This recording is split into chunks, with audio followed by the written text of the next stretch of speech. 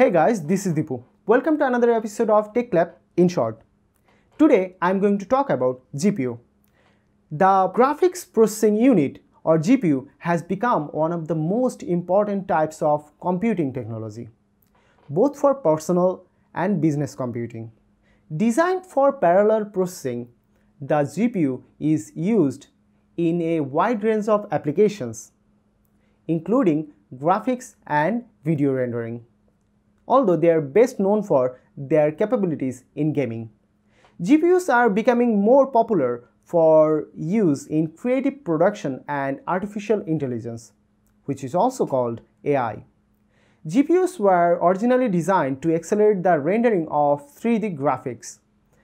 Over time, they became more flexible and programmable, enhancing their capabilities. This allowed graphics programmers to create more interesting visual effects and realistic scenes with advanced lighting and shadowing techniques. Other developers also began to tap the power of GPUs to dramatically accelerate additional workloads in high-performance computing or HPC, deep learning, and much more.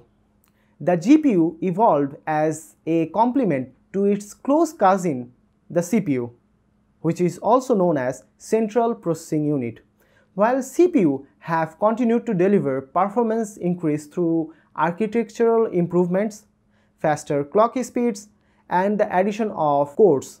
GPUs are specifically designed to accelerate computer graphics workloads. When shopping for a system, it can be helpful to know the role of CPU versus GPU so you can make most of both. Now let's talk about integrated graphics processing unit. The majority of GPUs on the market are actually integrated graphics. So what are integrated graphics and how does it work on your computer? A graphics that comes with a fully integrated GPU on its motherboard allows for thinner and lighter systems, reduce power consumption, and lower system cost. For example, Intel has Intel HD, Intel USD, and most recent Intel Iris Plus integrated graphics.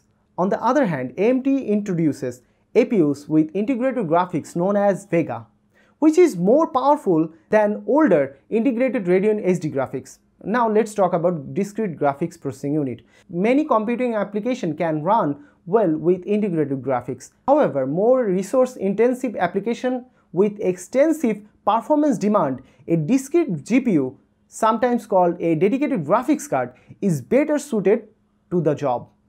These GPUs add processing power at the cost of additional energy consumption. Discrete GPUs generally requires dedicated cooling for maximum performance.